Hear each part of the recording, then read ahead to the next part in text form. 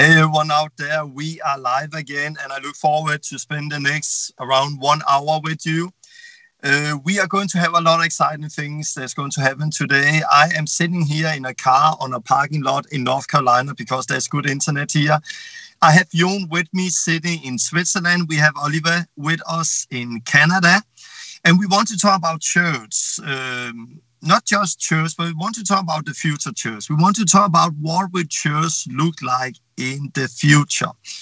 And I'll just wait a little till more people are on. We are live on Facebook. We are live on YouTube. Just send me a greeting where you are from. I can see there's people all over America. There's people in China. People are doing business in China and they're following us from China. I can see right now. Where are you from right now? We have Germany. We have other people from Canada. We have from all over the place. Right now, we are around 200 people that's live. And I just want to take a minute or two more before we continue talking about church, talking about end times, talking about what Jesus is doing. Today, we also want to reveal something very excited we are going to start with. I have a small clip I want to show you later. It's a clip I just recorded this morning about motorhomes and tent revival. Now it's set. Next week, we will go public with the new big thing that's going to happen here with us in America, and that have to do with motorhomes and tent revival. We are going to go public with that, and I have a video I want to show you in later today in this program. I hope you are ready. Hello from Singapore. We have from Singapore, Lithuania. We have from Canada. Hello, all of you out there. For you who are just joined now, I'll just see we are around a few hundred people on here. And we want to spend the next hour with you where we want to talk about the church in the end times. In that way that if we look at the world is changing very, very, very, very fast. The world has been changing so crazy the last 3 months. But the church needs to adopt. Then church needs to change together with the world. And we want to talk about that and how can we be effective in coming together, meeting in the homes and so on.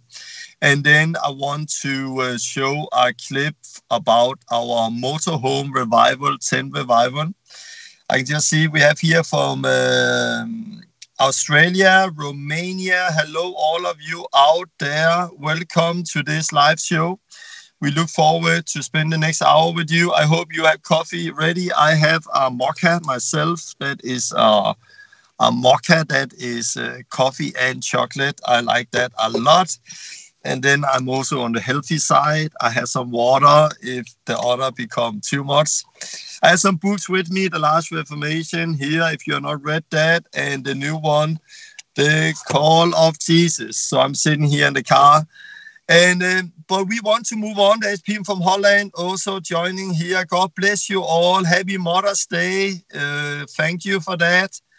Tom, I am not a mother, but thank you very much for all of you out there. It's beautiful. Okay, we want to continue now and go live here, or talk here. I want to say a little about before. I would like to introduce just Olivier. He's going to come later and join us from Canada, but Jon, he is there, and I just want you to say hi to Jon before I will move on with the introduction. Jon, are you there right now? Yes, I am here in Switzerland, so I am excited for this. So it's going to be good. Nice. So good to see you, Jon. Okay, I just want to do a little introduction, Jon, and then he can move on. If we look at the world today, we all admit that the world has changed. The world has changed a lot the last 3 months. Last Sunday, I was out driving and I saw a little this Sunday also that many churches here in America where we are, they are now meeting out on the parking lot. They are not allowed to go into the buildings to have worship. So the church have left the building and now meet on the parking lot. But I'm afraid that when all of this is over, they'll just go back to the building again and continue as it was before. If we talk about church, I would just start to read this word, what Jesus was saying in Matthew 16. When he talked about that he will build his church, Jesus was saying this, that I will build my church and the gates of Hades will not overcome it. So the church Jesus will build is a church where the gates of Hades will not overcome it. It's a church that will be strong. Even in a time of persecution, it will not only overcome, but it will grow and it will multiply. And we see that, and it's very interesting if you look at church history. If we look at church countries where there have been persecution, those countries have the church overcome. But not only overcome, they have survived. They not only survived, they have grown, they have expanded. The church in the world is growing big times under persecution. That is the fact. But the church there is growing, and the churches in the countries with persecution are very different than the churches we see in the West. The church in the West is dying because of persecution. In that sense, that I heard some years ago that they already talked about there in America that there is the 501c3 and all of that, and there's a lot of tax benefit in America. And we have met many mega churches in America. We have been around seeing some of those big churches. Those big churches, if you look at a big church like that, many just overcome when it comes talk about the economy. They just survive. Why? Because they have the 501c3, they have a tax benefit, and they get money from the government. And because of all the money to pay the staff and the buildings and all of that, they are just surviving. If there's going to be a change in the laws in America and the tax benefit is going to disappear, those churches would need to close down. Because they cannot have those big buildings. They cannot run churches like this if they don't have the money to do it. The church Jesus are building is a church that will survive in persecution. You cannot change the tax laws and see that Jesus' church will die. No, the church he's building will survive big times and will grow big times. But the church we are building will die. Many of the ways we are doing church is just not suitable for the future. And there is a picture I just want to share before Jon he comes in. 10 years ago, somebody gave me a prophecy that the church is like a big ship that's going down, but God is calling people out now to create lifeboats all over in the homes. And then if I thought about the big ship, if you look at a big ship like a super tanker, an oil tanker, a big oil tanker. If you look at a big ship, it takes around 20 minutes for a ship like this to come to a full stop. So if a big oil tanker is coming and there's coming a boat outside or somebody in front of them, it would take them 20 minutes to come to a full stop. An oil tanker, if they want to turn around, it takes like around 2 kilometers, 1.2 miles to turn around for an oil tanker. But try to imagine this. It's a beautiful ship, but it takes 20 minutes to stop. It takes 2 miles to turn around. We need to be flexible. We really need to be flexible. And the more simple something is, the more simple it is, the more small it is, the easier it is to both multiply and the easier it is to be flexible.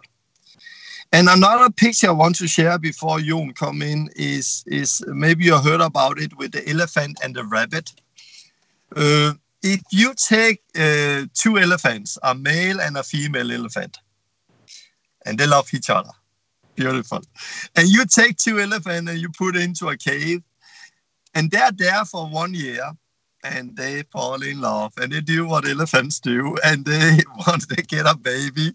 If you open the door and come in 1 year later, there is now 3 elephants. Yeah, those 2 got 1 more. So those 2 elephants got 1 more, so now there's 3 elephants. But if you take 2 rabbits and put 2 rabbits in a room, close the door, and they multiply, they get kids the way they can get kids, and all kids survive. Those 2 rabbits, after 1 year, there's not 3 rabbits. There is 200,000 rabbits.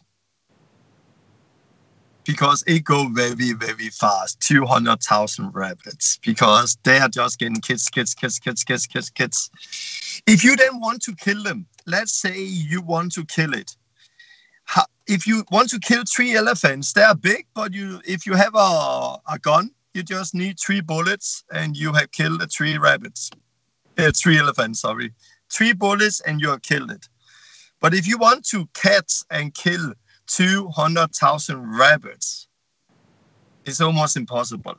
And even when you have found them there, you think you have them all, but you don't, because they're all over the place.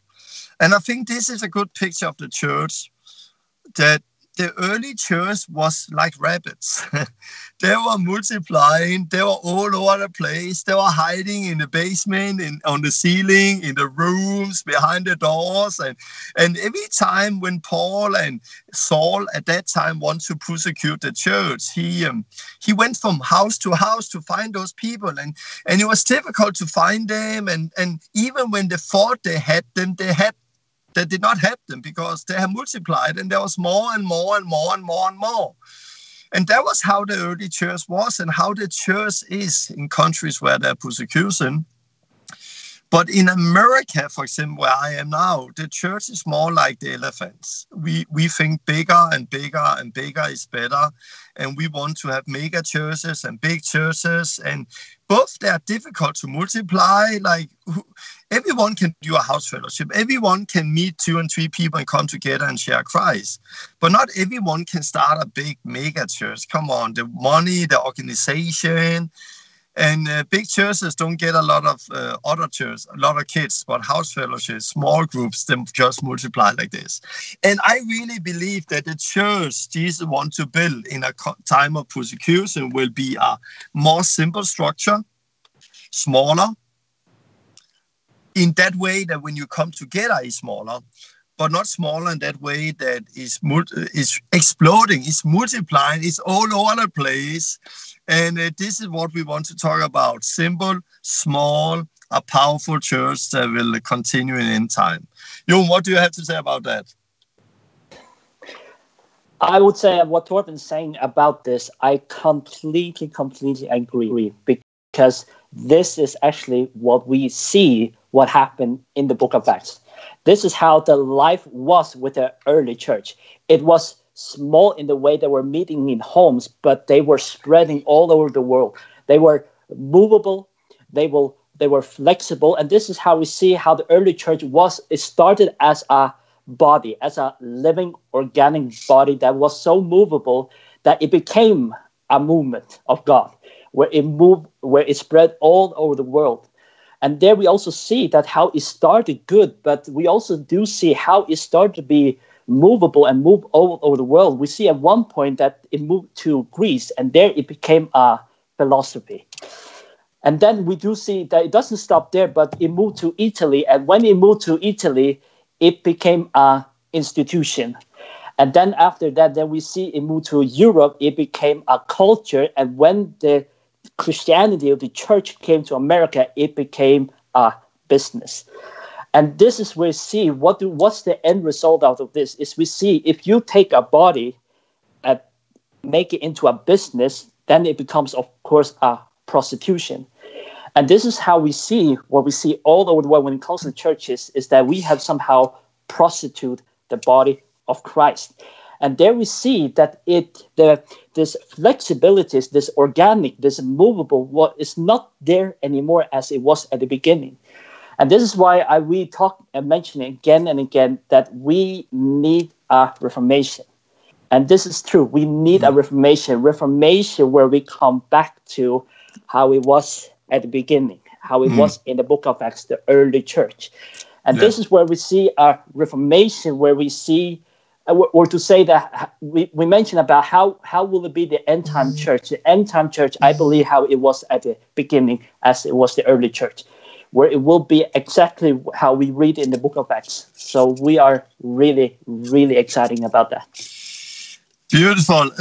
We want to hear more about Jon, one of your experience very soon when it comes to church. I want to say welcome to all of you that's out there. There is around 350 people on Facebook and YouTube. We want to talk a little about church and how the church look in the end time. I have Jon with me, and Olivier is going to share something more practical later from Quebec, Canada, where he talked about practical, how they come together and how they in Canada under the coronavirus have also need to find new ways to adjust, to continue coming together and continue to reaching out to people. Because we need to be flexible, we need to adjust. I also want to talk about the whole new idea with motorhomes and tent revivals we are going to do later. Before Jon would share about a house meeting he experienced when he was in America, where you can see that Jesus is really in this. I want to share, I was in France around, it's now 2 years ago. We had a big kickstart in France with around 1,000 people. It was beautiful. But the police came. We were doing baptism. I think we had like 80 people, 100 people baptized, going to get baptized. And suddenly the police came in the door and started to harass us. And they came, and I went outside and talked with the police, and they took a picture of my driver license and said we are not allowed to be there and do meetings. And yes, we are. We are allowed to be here and do meetings. We have permission to do. We are renting this building. No, you're not allowed. And I'm like, I said to the police, I want to see some papers. Let me see some papers. No, we don't have papers. You're not allowed. And they were threatening us. And then they left, and then they came back. We are going to block the road tomorrow so you cannot come into the meeting. And it was just weird. And then they left again suddenly. We continue, and then they came back. And suddenly more people came back. And it started to be really discussion, and it started to be high, the way we spoke. And I was like, this is going to go bad. This is going to get bad. They are angry. And it was in the middle of the baptism. So I run in the back.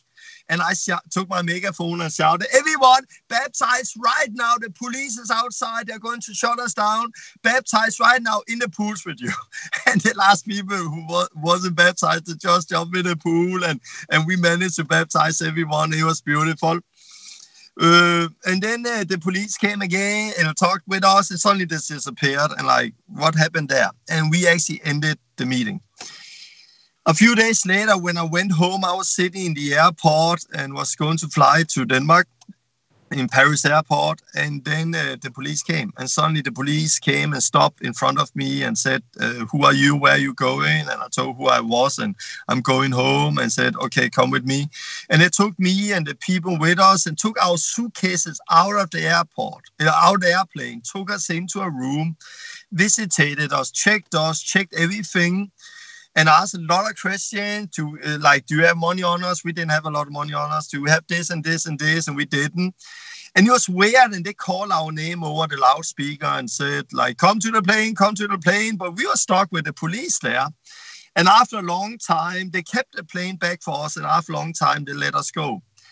And it was just, I remember still when they let us go, I walked like the last person into the plane, and everyone was looking at me like I was a criminal guy, because they saw the police came and took us beside and checked us. And it was shocked. And there, the police had a paper, I was told, with a picture of my driver license I gave under the meeting. So it was the same who was behind our meeting a few days before, where they want to stop it. This is something we are going to see much more in the future. What do that mean? That means that we need to adjust. We need to think different. We need to be ready for what is going to come. I love the big meetings when we can do it, but I can see now the way it's going, a meeting with 1,000 people in Paris. I'm not sure this is going to be what we are going to see in the future. Do that mean that we cannot grow? Of course we can grow. Does that mean that we have to pull back? No. That means we just need to adjust. We need to come back to what we see in the Bible even more. And what was that? That was home to home. They met in the homes and try to take the big kickstart meetings where we see the power of God and take it to the homes where we come in, we preach the gospel, we heal the sick, we cast out demons in a small underground setting.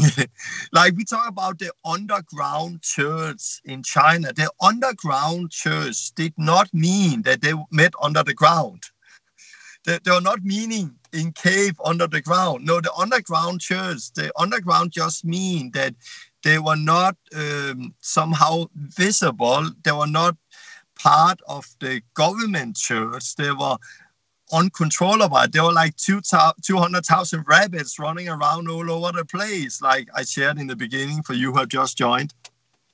Jon, can you just share about one meeting you have in America where you went to the homes and how it was powerful to see the big thing come into a small, powerful setting? And then later we want to move on with Oliver.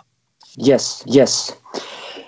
Some few months ago, we were in America. And while we were in America, something birthed in our hearts, something new.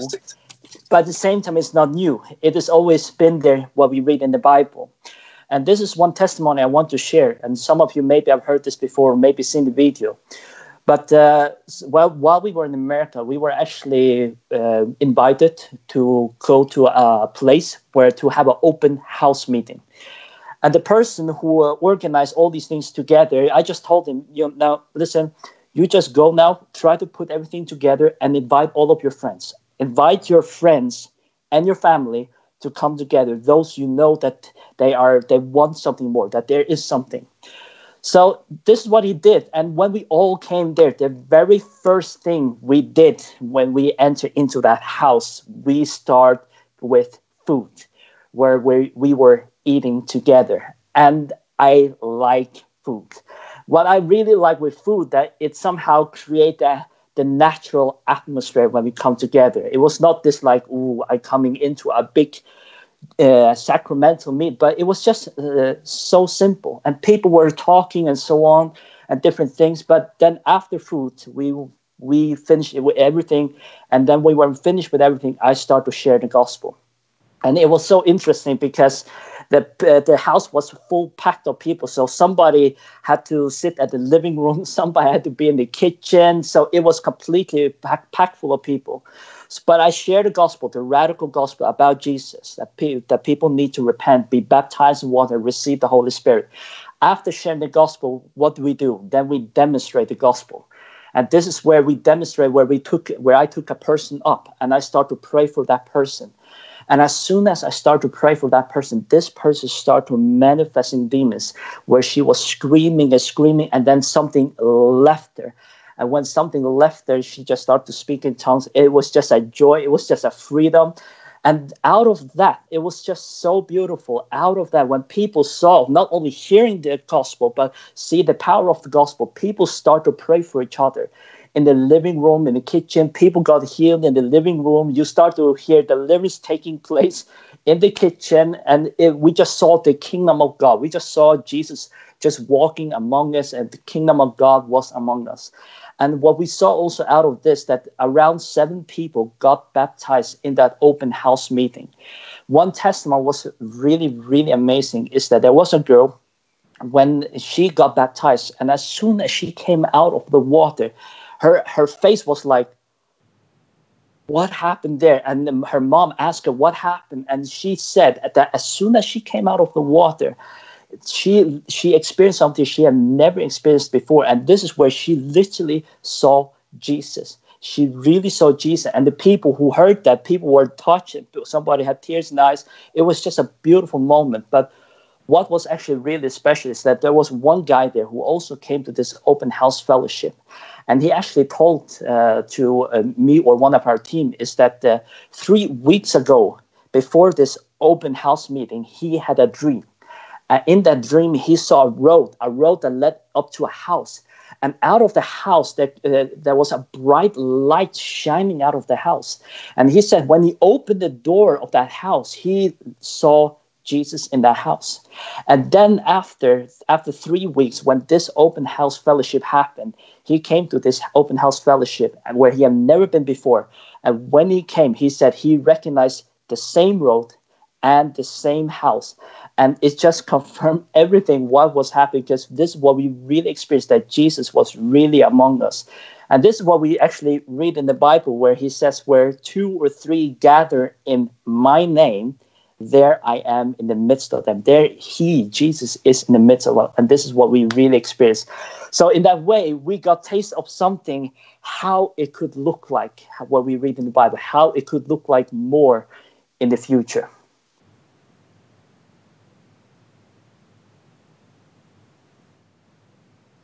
Beautiful, Jon. I would say that guy who got that vision, he came and he saw Jesus in that house.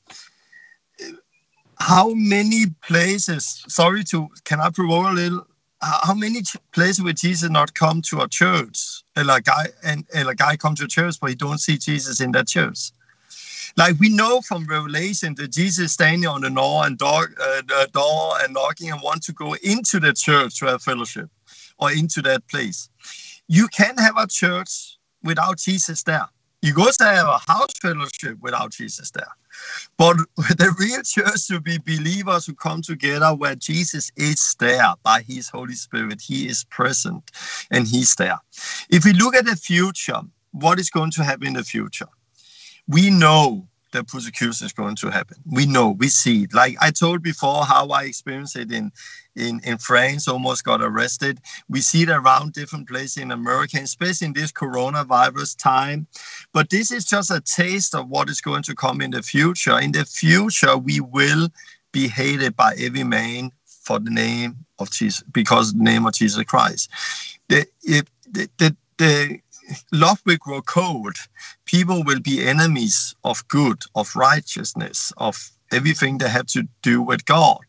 So we will see more of this in the future. And there we need to be ready. We need to be ready. We need to come back to the real church. One of the things that have been working in us here in America is, I'll share a little, I got a prophecy over a year ago about motorhomes, about going out with motorhomes, about different things. And God started to speak about motorhome and tent revivals. And to be honest, first time I heard it, I was just like, oh, no, I don't think this is me. It was far away from me. But the last month, things have happened. And now we are actually ready to go public with it. And I have a video. I just recorded a video just like 2 hours ago with my friend Miguel in front of some of our motorhomes. And I actually just want to show you this video here. I hope it's ready. And then you can just see a video. And I just want to talk a little about that before we move on and hear from Olivier. Hey, good morning everyone there on Facebook, YouTube. We just want to do a little commercial of something new that's going to happen. This is the new thing. We are going to hit the road. We are going to take motorhomes out all over America with a revival tent and have revival meetings. We are going to start in the end of July and we are going to tell more about it. We have a motorhome there ready. We have a motorhome there ready. We have a motorhome there that's getting ready. And this is your motorhome right there. Are you excited? Yeah, I'm super excited. I can't wait. Just one more month. We're trying to prepare everything and get everything ready. God spoke to you a long time ago about this. What did God say? God said that he's going to get us on the road. He told me that he's raising up an army that's going to be bigger. And he said the army is ready. They're ready to go. He said that he has put Torben to lead this movement. At that time, Torben wasn't really in agreement, but now things have changed and I feel like now is the time. The time has come. We have actually got the many prophetic words. We're going to go out public next week with it. I think you got a word. How long time ago is that? 2019. Yes. I think the same time another woman gave me a prophetic word that we should hit the road with motorhomes, going from place to place to preach the gospel. And I was like, no, I don't think so. It didn't make sense. Also because I was in Europe at that time and motorhomes. And then I came and I met Miguel. And Miguel also told me about how God spoke to him. And I was like, I was not sure. More prophesied, more gave words. And now I'm sure. Now we are ready for it. So this is your new road and a new motorhome. Are you ready for it? Yeah, we're ready. And it's amazing. God has been putting everything together. We thought we were going to be leaving earlier, but God has been setting us back because he has a bigger plan. And the bigger plan was not just me and a couple other people. It was a movement. So I think he's setting up something bigger than we have many people now who's getting ready. We talk with a guy next week we haven't communicated with before. He just told us suddenly out of the blue, God had been speaking to me. I'm selling my house. I bought a motorhome. Time is short. We need to go out on the road. We need to be mobile out there. So we are getting a big revival tent. We are gathering 30, 50, 100 motorhomes, 200, 500 motorhomes. And then we are hitting the road. And we will do a video about it next week where we will tell more about it. This is one of the end time churches that is very mobile. Yes. Out there from place to place, preaching gospel. When we experience persecution, we move to the next place as Jesus is saying. Yes. See you there. See you there. Bye.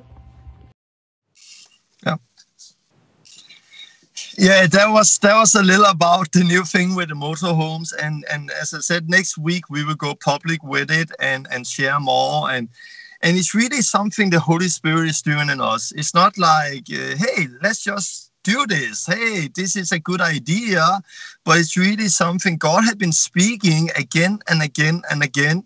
And it's somehow, to be honest, with mixed feeling. I'm excited, I'm joyful, I look forward to this new step, but at the same time, I'm like, this is going to be very different and very new for us. But we need to adjust. We need to be ready. We need to wake up. The time is short, and there is a day where we should work, and there's going to come a night where no one can work. And now is time to work effective and get the gospel out there. And we really believe this is something God wants to do, and we are excited about it. So 2 big things that's working in our life right now. One of the big things is the whole motorhome tent revival, calling people back to God. The second thing is some of the things we talk about with the church, with seeing the church being built of strong disciples.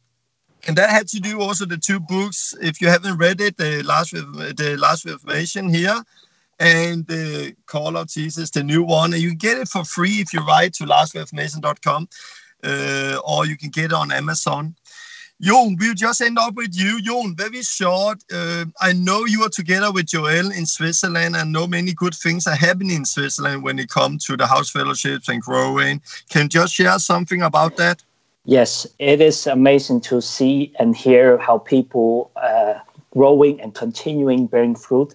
Like one of the things what I hear from our friend Joel, like how they have been done kickstart seminars where they have done pioneer training school, but to see also that it doesn't stop there, that they continue, and now they have several house fellowship and they go out on streets, they are leading people to Christ.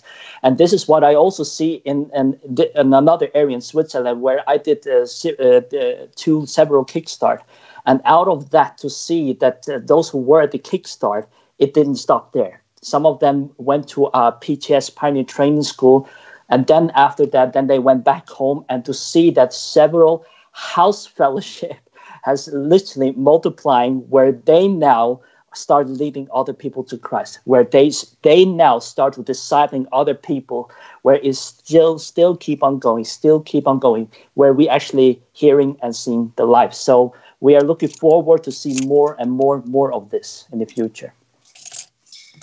Beautiful. And thank you, Jon, for being with us. We also have Olivier with us from Quebec, Canada. I just want to say there is 350 people on now, and we have people from Australia, we have people from all over Europe, America, we have from Singapore, we have from many different places. And we, for you who have just joined, we have talked a little about the church that we as the body of Christ need to be more flexible. Not like two big elephants who get one more elephant next year, but like two rabbits that multiply and are difficult to catch if you want to catch them, because it's all over the place.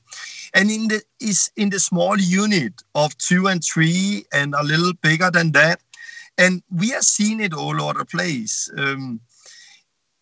If you see a big elephant, or let's say if you see a big church, you come and you look at it and you say, whoa, look at that big church building.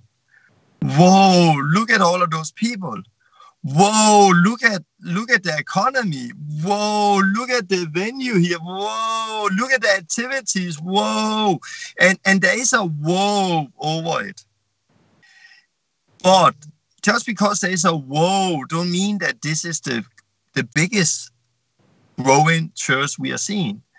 The biggest growing church we are seeing is not visible for the eyes often. It's invisible. It's all over the place in the homes and in small groups, because there is a growth where we are talking about many 100%. It can start with 2 people and suddenly there is 20 people, and that is a growth of many 100%.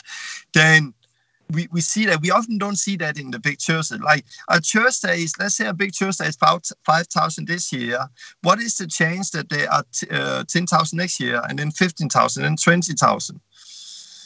There are not, or 5,000, 10,000, 20, 40, 80,000. We don't see that kind of growth, but we see that kind of growth in the small groups. And we want to talk a little about practical. How do that look also when people come together? And we heard a little from Switzerland with Jon, and now we have Olivier with us from Canada. And Olivier, I want to say hi to you and give it over to you. And want Olivier to just start to give a little introduction of who he is for you who don't know who he is. Are you there, Olivier? Yes, I am. Do you hear me? Yeah, it's so good to see you. Hey. Hey.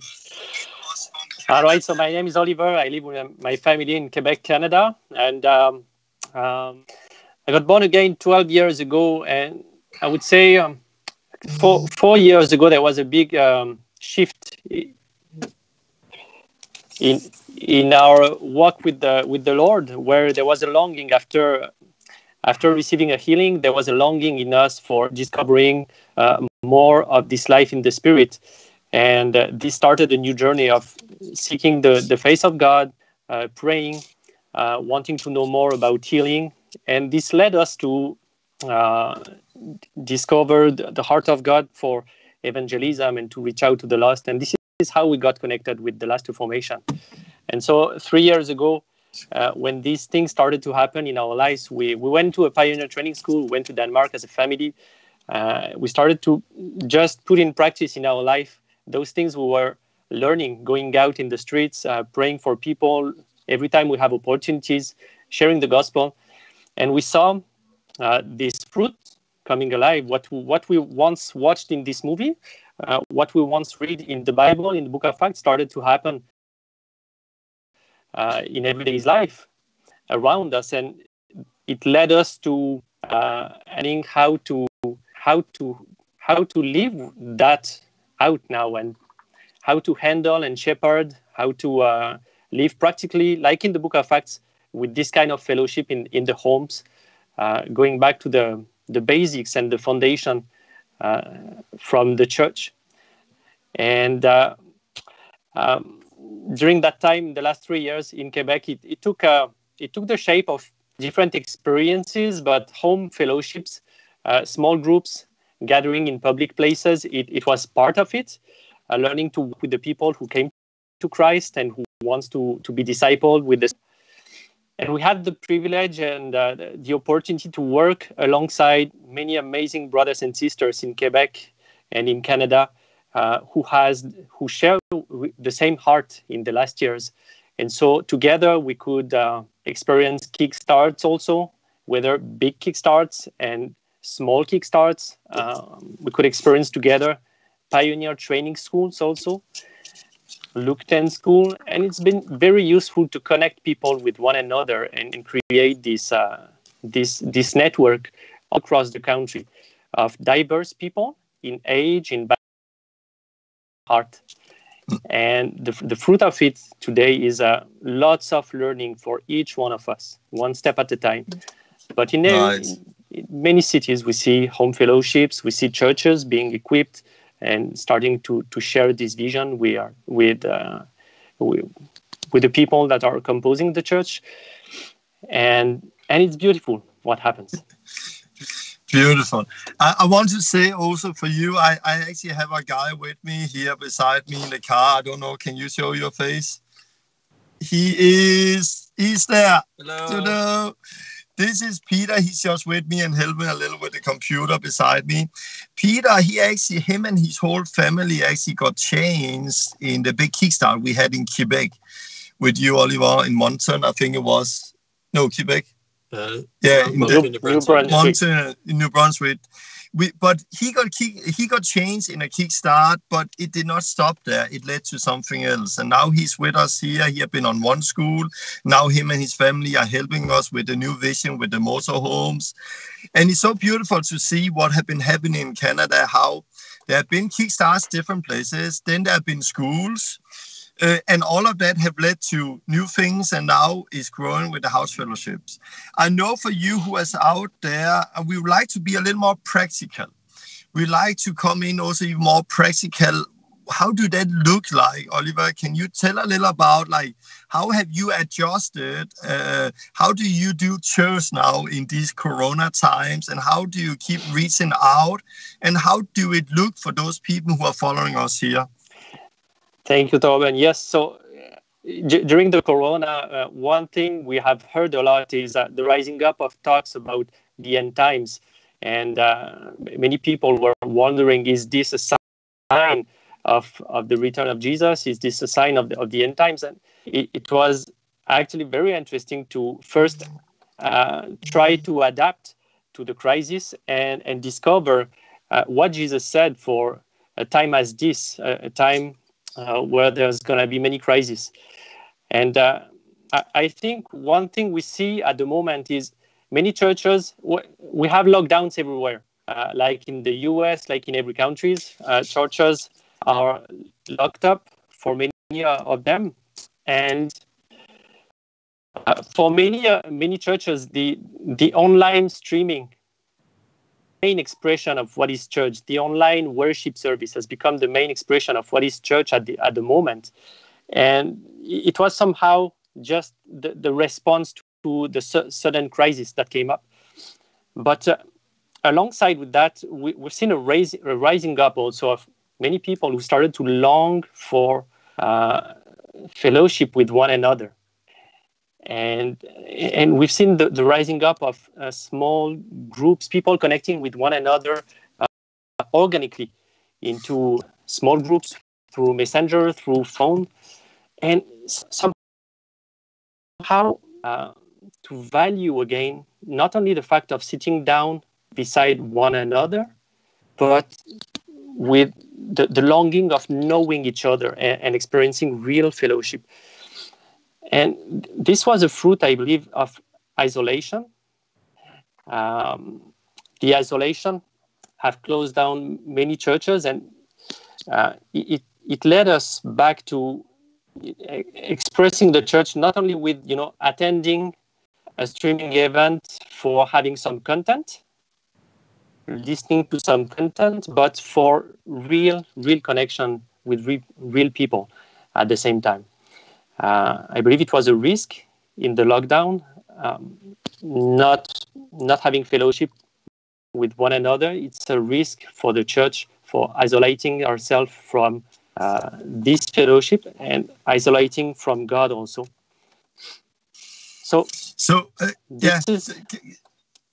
Yeah, sorry to interrupt here. I just want to say hi to everyone who's out there. There's still people coming. We will later have Q&A, so if you have some questions to us about the whole thing with church and so on, you can start to ask those questions now. Start to ask the questions now, and then we will come back to some of the questions later. But we want to talk about church. We want to talk about in the time like this. And Olivier, sorry to interrupt. I give it back to you. Can you just share a little practical again? There was the online and people was longing for fellowship. What did you start to do up there then?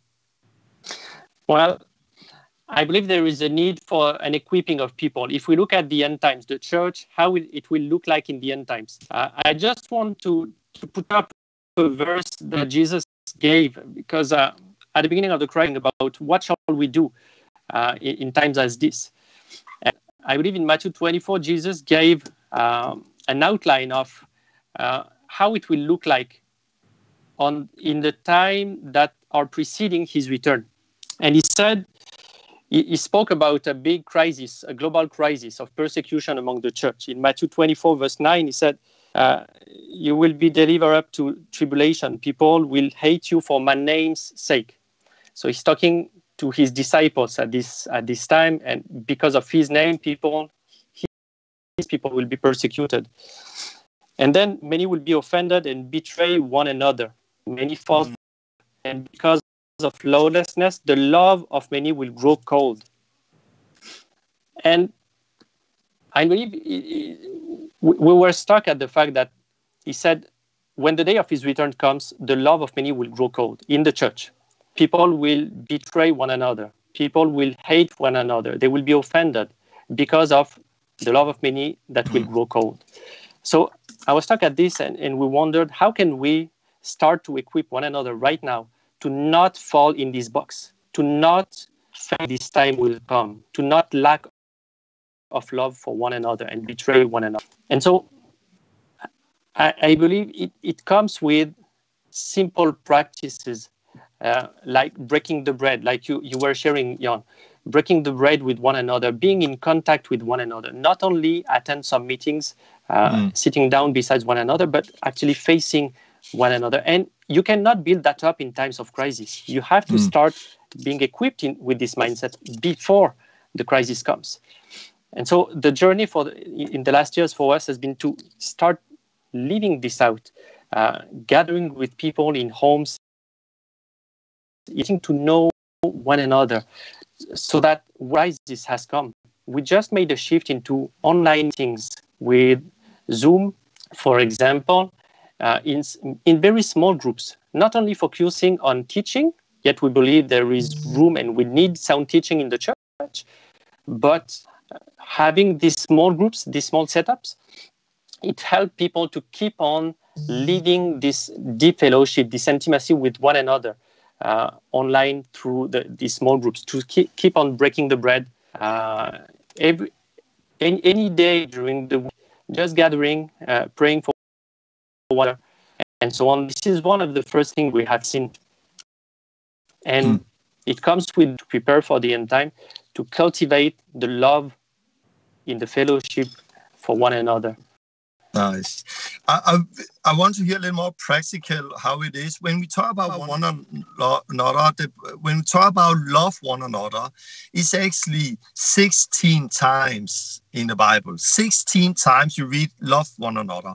Then we talk about being devoted to one another. We talk about honor one another. We talk about living in harmony with one another. We talk about building one another up. So it's really one another. And when we talk about the love, we say communing. We talk about communion as a love meal, a love feast. I've tried different kind of communion here in America since I came here. For you who are not in America, we have been around many mega churches, and they are really creative in America. They're really creative when it comes to communion. One place you have two cups. So one cup, small cup, is being sent around with the drink, and then a cup under it with some small bread. But in America, you can find a small one, all-in-one, where you open the lid, and then there's a bread, and you eat the bread. And then you open the next lid, and then you drink.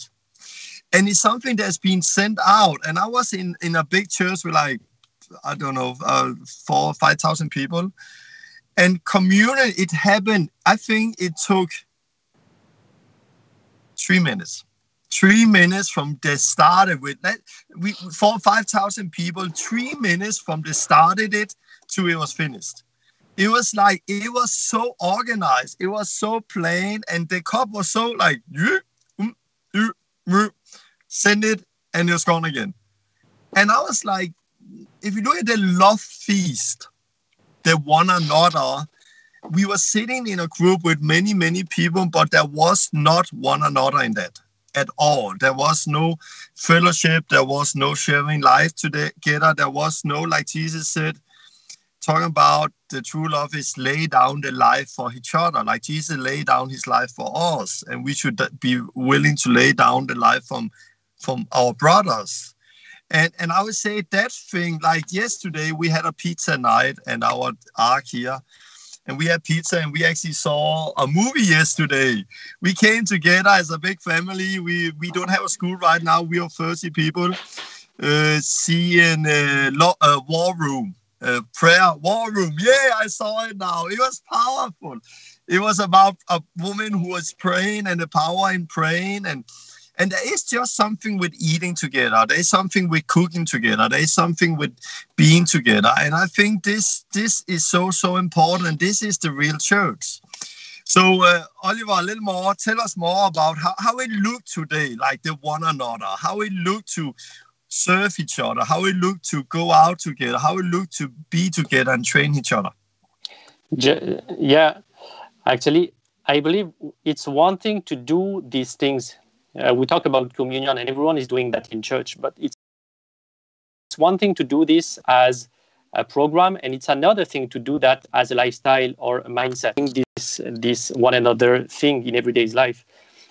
And I have an analogy for that. You were talking about the rabbit and the elephant. Another one is the starfish versus the octopus. And we have been trained to know the church as being like an octopus, where everything is centralized from the head. Everything is program driven. And in an octopus, if you cut an arm, it will grow again. If you remove a member, it will grow again and be replaced by another member. But the head will remain and will still drive the program. But the analogy with the starfish is the fact that if you cut the arm of a starfish, will grow again in the first starfish, but the one that has been cut will grow again in another starfish. And it shows the fact that a starfish can reproduce by itself.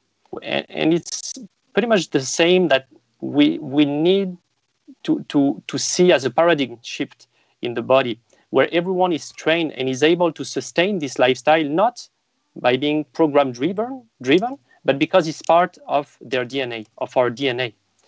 And so what it has looked like is just, spontaneous meetings. There are still organized meetings that happen in the church, even in the house. See some spontaneous meetings where people will just come up together, break bread, pray for one another, and commit into keeping a healthy practice in their spirituality, not depending on a program, not depending on an event, but living it out in everyday life. One other practice that we have seen during the crisis, and I believe it's tied up with what Jesus said for the end times also, is saying that many false prophets will rise up at the end times. So there will be a lack of discernment. And Paul is echoing second books in Thessalonians and 2 Timothy also, that many will have itching ears at the end times. They will give themselves to the teacher they want. They will depart from the truth and be deceived because of a lack of truth. And so if we don't want to fall in that box at the end times, we need to love the truth. Loving the truth first is to be grounded in the Bible, in sound doctrine. And so one practice we've seen in the churches lately is people committing to devote themselves in fellowship, the apostles, with forming small group of 2 or 3 people. And we've seen that all across the network lately, spreading small groups of 2 or 3 people. We call them life transformation groups. And people just commit to read the Bible together each week for certain numbers of chapters and have God speaking to them directly, whether through the Bible and through the Holy Spirit also. And they commit to accountability with one another. If they have some sins, they confess to one another, they pray for one another, discuss the Bible, and receive directly from the Lord. And we've seen the need of that at the beginning of the crisis because people were isolated in homes. And many started to go a lot on social media, for example, and give themselves to YouTube videos and conspiracy theories and so on. And you hear so many voices. And the risk when we do that is the risk to be deceived, to listen only to man-made teaching and to people with different theories. And it's the ground that Jesus is talking about and for deception, lack of a love for truth. And we depart to other things. And so we need to be grounded in the Bible and in sound doctrine. To be the church of the end times, to not be deceived, we need to be grounded in the Bible and to be able to hear from God by ourselves. So one of the practices we've seen in the network is these groups where people read the Bible together and they make sure they get accountable to one another. And prayer also. Prayer of not only intercession for themselves or for the, but listening prayer also. Developing the ability to hear the voice of the Holy Spirit. They will not be dependent on a video to hear from God, but first being able to have some privileged time in the secret place with Him. Because when crisis will break out, and let's imagine we don't have internet anymore, we don't have Zoom meetings anymore, we need to have this ability to connect with Him in the secret place. And we don't develop that. We don't learn that in times of crisis. Everyone knows that when you have a lot of emotion, it's a little bit harder to discern maybe the voice. We need to be trained into that before crisis come. We need to make a practice of it where everyone is able to hear from God, to devote themselves to the Bible, to have sound doctrine for themselves, and so on. It's another of the practices we've seen. Yeah. Beautiful. I would say when we left Denmark 1.5 years ago, I felt so strong. God spoke to us and said, Torben, the church are not ready for what is going to come. You need to prepare, to help the church to prepare for what is going to come. And I think this is what we want to do much more also for you who have just joined here. There's many resources out there, but also we, with the Last Reformation, we want to give out a lot of more teaching about what can we do? How can you do it? How can you connect with us? Because there is something like Olivier said, there's the power in three. Jesus said, when 2 and 3 are together, I'm in the midst of you. And Jesus revealed the most inner part of himself to the three. It was John, James, and Peter on the mount where he revealed himself. But Jesus also had the 12, and there was also bigger groups, like he fed the 5,000 still and did amazing things there. But when he drew back to really reveal who he was the 12 or the 3. And I think there is a place to come together, a bigger group, as long as we can do that. But we need the 12, we need the 3, we need those small groups where we come really together, become one, and as Olivier was saying, learning to hear the voice of God.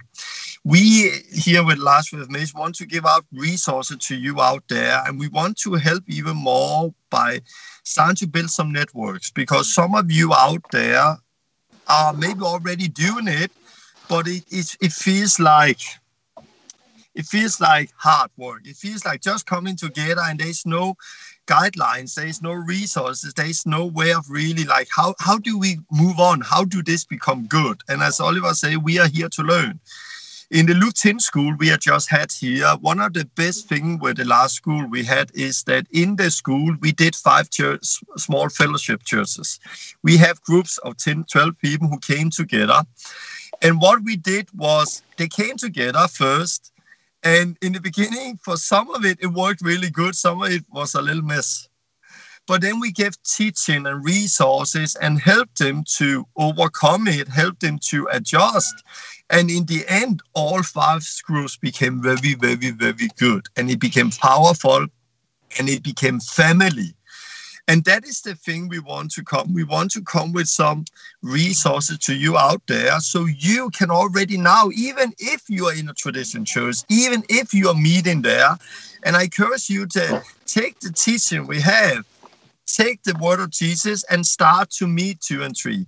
Start to already now gather in a group and start to reach out to a neighbor out from that group, start to reach into each other, start to reach out to God, and then start to create that New Testament church and let it grow, work with it. And then we will start to come out with resources and help how you can grow and continue. If you have some question about it, let just come with it. We will end up soon here, but come with some question now. Oliver, I just want to give it over to you. And can you end up with, for those out there who are already trying to meet 2 and 3 and 4 or 5, but feel a little stuck in it, and don't know how to move on, can you give them some good advice, what you encourage them to do, things you have seen have worked for you? For the small groups like that, I would say the fuel of it, what I've seen making a difference is to really experience the life outside of it, to have a focus not only of doing things because we want to do them, we want to do a new program, but living the life in the spirit at the same time, being focused on the harvest, seeking God, trying to find person of peace, trying to reach out to people out there. It stirs up a life at the same time, and it ignites the desire of seeking God, reading the Bible, seeing it coming alive in our life. We see the Lord speaking to us somehow more at the same time. So I would just to go into a season like that, a season of renewal, where you try to reach out to new people, and about this pattern we see in Acts chapter 2 in a simple way, and just try to experience it without the background of all the traditions we had before. Reading the Bible, talking about it with 2 or 3 persons, and just going over the weeks with that is just a beautiful experience where we see God speaking a lot to each one of us. Beautiful, beautiful. We have some questions. We just end up with questions. And Oliver, I would actually like to give one to you, or it's actually almost to your wife, Julian, but she's not there. One of you asked questions. How do you look with being a housewife in all of this? And I know when Oliver and his wife was at the Jesus Center here in North Carolina, last school, not this school, but the school before, his wife was actually sharing some amazing teaching about being a wife and doing it. And somebody would like to hear about that, Oliver. Can you just share a little, just take a few minutes and share what your wife was sharing and just to encourage wife out there it's okay to be a wife and be a mother and be part of what God is doing? Yeah.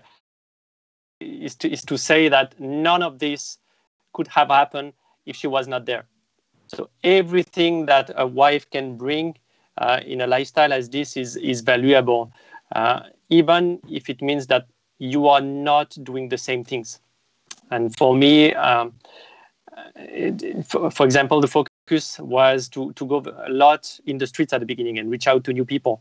But it could not have happened if my wife wasn't at home with the children. We couldn't have gone all the time. Where we did it with the children, sometimes it couldn't be all the time like that.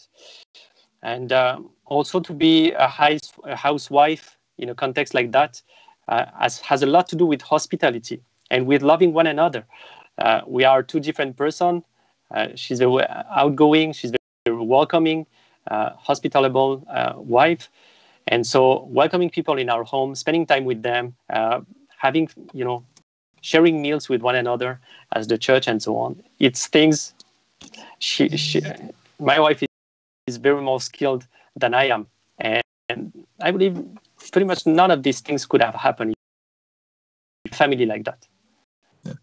Beautiful. I know when your wife was sharing, she also said something in the beginning. It was like, you are out and doing things, and then she feels she had to do it, but then you take care of the kids. But then she found a place where she felt like, hey, this is my kids, is my ministry. This is part of my calling. And then together with the kids, community, reach out to other housewives and other people, and start to not compare yourself with each other. And that was really beautiful teaching. And what I was saying, especially in this, that in the small church unity, loving one another, there is room for the kids. Not just putting them to a room for themselves. There's room for the wife and husband and big kids. There's room for everyone. Thank you, Oliver, for sharing. We want to start to round up here. I want to say, for you out there who are thinking like, hey, I want to be part of this. How can we do it? We are launching something new soon. We call it TLR Family, and having a lot of resources together with more teaching and resources, videos you can see. But I encourage you, just start to be the church. Start to come together with people, meet in your home, start together. We have already 2 good resources. We have the Last Reformation book, where I talk about my journey out of the church system into what we are seeing now. And then the Call of Jesus, Finding the Person of Peace, where I talk about the mission of Christ and how to go out and find people and make disciples. Some of you have asked some questions also about the thing I shared before with the motorhomes. I know many people are excited about that. What we want to do, we are going to launch a video next week about it. I can say already now, the next school that's coming up will be June and July. We will have a 2-month school. And in that 2-month school is full now, but we will open up for people who want to join with their own motorhome. So if you have a vision to be part of the motorhome team, there is a room for some of you to join the school in June and July with your own motorhome. In June and July, we will build it together. We will get the tent. We will do ready. We'll do a kind of summer camp in July at the Ark, North Carolina. And then end of July, the idea is we will hit up with the tent revival. And the first place will be Chicago. We will go to Chicago with a lot of motorhomes, and a big tent. And then we'll do tent revivals. And the whole idea behind this is to stay a place for longer time. We are not talking about a 3 days kickstart now. We're talking about a 2 weeks period, maybe. We think about where we will start with revival meetings the first 5-6 days. Then we will have a kickstart weekend. And then after kickstart weekend, we will have extra few days about how to set up New Testament house fellowship. So that will be part of it. And then after that, some of us would leave, not everyone, because then we want to be able to train people on the road. And then when we move on to the next place, to the next state, then some of those people will stay behind and help follow up and help lay a foundation and help continue building what God is doing. So that is the vision behind the motorhome thing. And it's so interesting because God had just been speaking to so many different people, and it's just, we are excited. It's also like scary, but time is short, friends. Time is short. We need to build. We need to be ready. We need to prepare the church for what is going to come.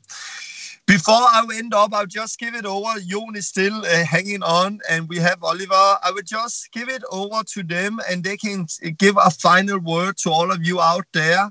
Just share, Oliver and Jon, what you have on your heart for people out there who are following. What is the next step? What should they do? What do you encourage them to do? Or if you have a word for them. Oliver, can you say something for the people who are here with that?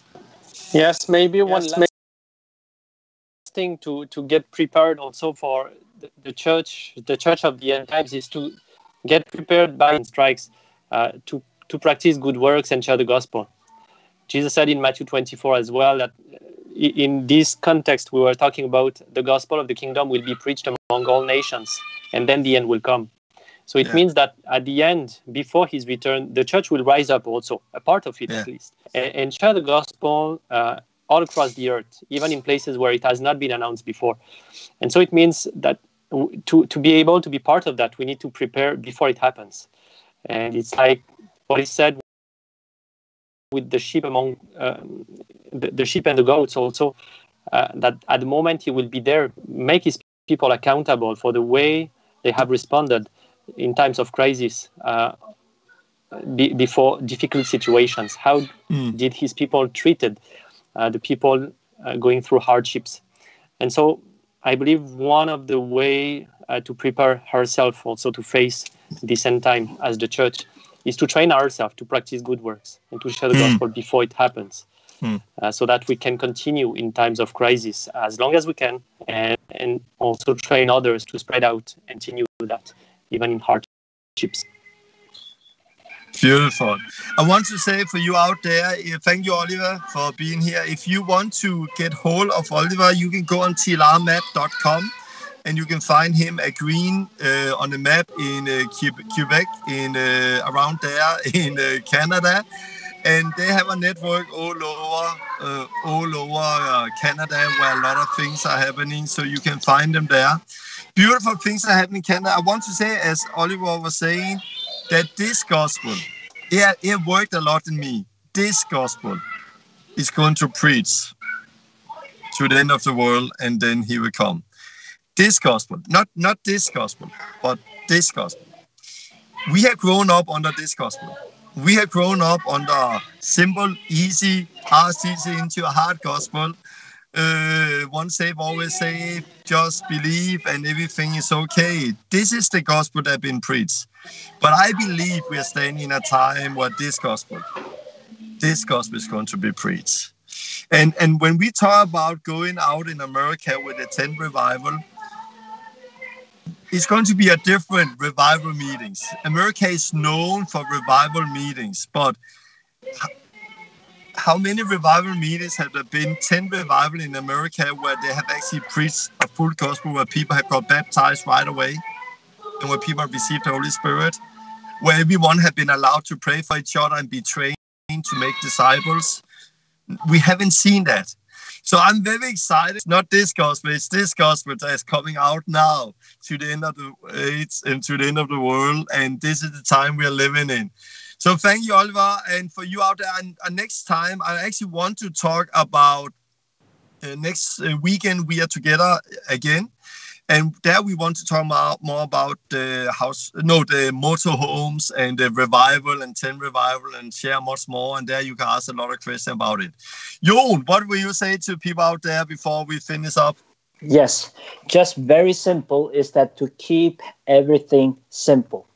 That I will say when it comes to the gospel, when it comes to the Great Commission, what Jesus has called us to do, and especially in this season, because now we are in a season that after all this, whatever happened with the quarantine and lockdown, after that, things will change. We will come into a new season. But just because we will come into a new season, Jesus is the same yesterday and forever. And if he is the same, then what we read in the Bible is also the same. The Holy Spirit is the same yesterday and forever. And that's why just because seasons have changed, things are changing, what's happening here on earth, the gospel is the same. And that's why let's keep it simple. Let's keep the focus. Let us continue to seeking him, reaching out to people, and so on. So that is my encouragement for every one of you out there. Thank you, Jon and Oliver. We love you guys. You're amazing. And it's so beautiful to be able to do this Skype, call, YouTube, Facebook, where we just come together and share more. And we want to do that next week. We want to continue that, and we want to have guests coming in all the time to also for you out there who are following, to really show what God is doing. Because yes, we don't have a big church building. Yes, it's not the big elephant as I talked about in the beginning, but it is the 200,000 rabbits that is multiplying. That's all over the place. And it's time to see what God is doing. It's easy in the beginning to notice the elephant, but the elephant is not the future. The rabbits is the future. All of this is the future. And if you have just joined and don't know what is talking about elephant and rabbits, then go back and see the video from the beginning. And I want you to share this video, share it and get it out there, and let's build together. Let's do it together. Let's build the body of Christ. Let's see the kingdom grow and learn to preach the gospel, understand the gospel, but also learn to come together and love each other. Learn to be a family. Learn to meet 2 and 3 and over that and come together and share life and confession of sins. Like the whole thing is confessing sins. Like, it's so beautiful. It's so powerful. And we have seen that, and we are coming out with more videos about the whole confess your sins, because there is freedom. Thank you all for following here, guys. Hope you are doing good out there all over the place. I can see there's a lot of people on now, and we just want to end up here and hope that you will share the video and subscribe to the YouTube channel as it is, and then follow. Next week I will come out with a video about the motorhomes, and then we will continue next weekend where we will do one more live like this. So a big blessing. Thank you, Oliver. Thank you, Jon, for joining, and Robert was sitting behind and helping with the technical things in Holland. So it's been beautiful. So a big blessing. Goodbye to all of you out there. Love Jesus. Make disciples. Keep it simple. See you next time. Bye-bye.